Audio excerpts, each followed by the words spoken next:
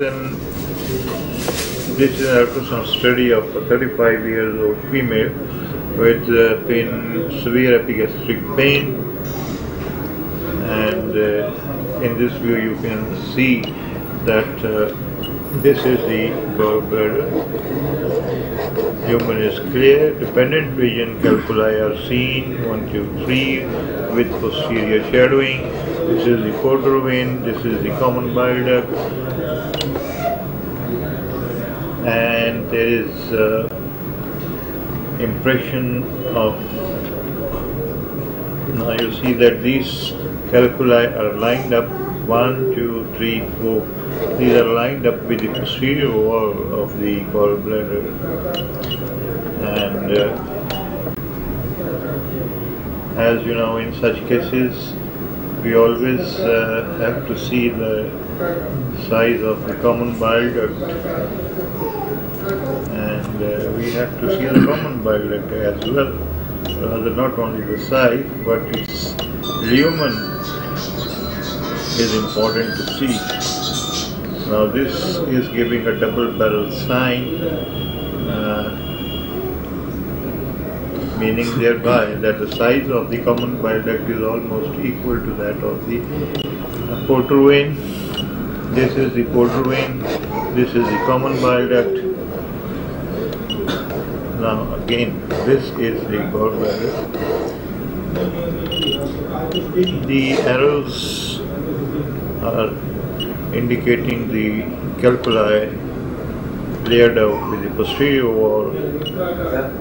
This is the portal vein, this one, and this is the common bile duct, CBD.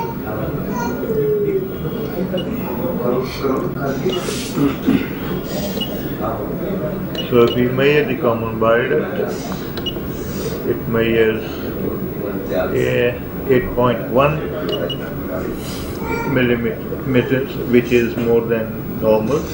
Normal should not exceed more than 7 with intact gallbladder, so the common bile duct is dilated. So now we would like to see if the intrahepatic bile, what is the status of the intrahepatic bile ducts.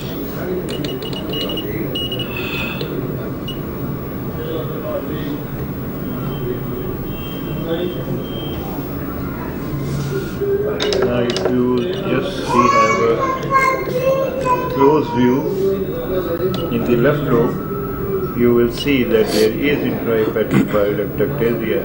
This bile duct is dilated in the left lobe, and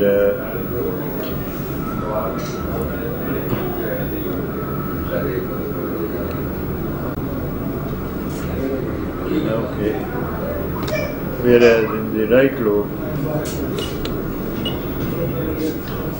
एक लंबा सा लैक्टिसा रोको, there is presently no significant bile duct ductasia in the right lobe. This is the right lobe. Here you see the portal vein dividing with if present, and very initial stage of bile duct ductasia in the form that if you see that here the ducts are so prominent.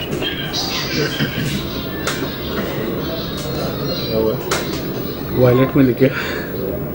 अच्छा, मैं कैसे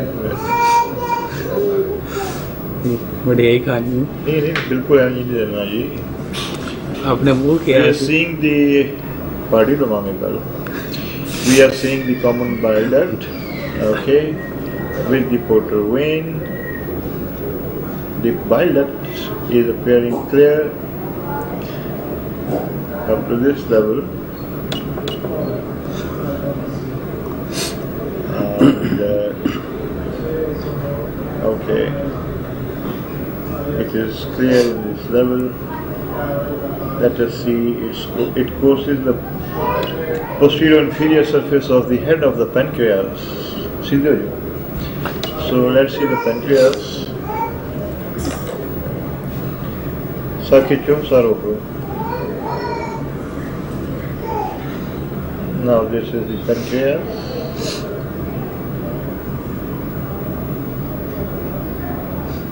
This is the pancreas, this area.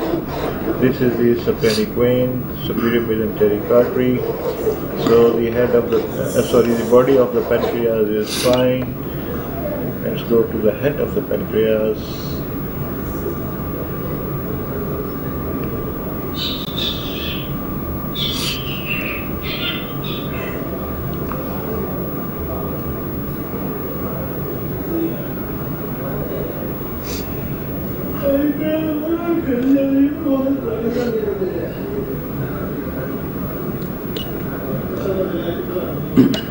Now this is the head of the pancreas in longitudinal section, this area. This is the portosplenic confluence. It's clear. Pancreatic duct is not seen dilated. Now this is the splenic vein. This is the pancreatic tissue.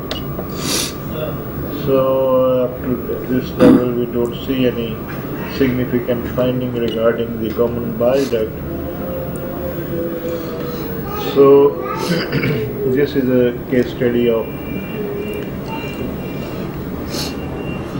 very initial stage of obstructive jaundice because of cholecystolithiasis that this female is developing.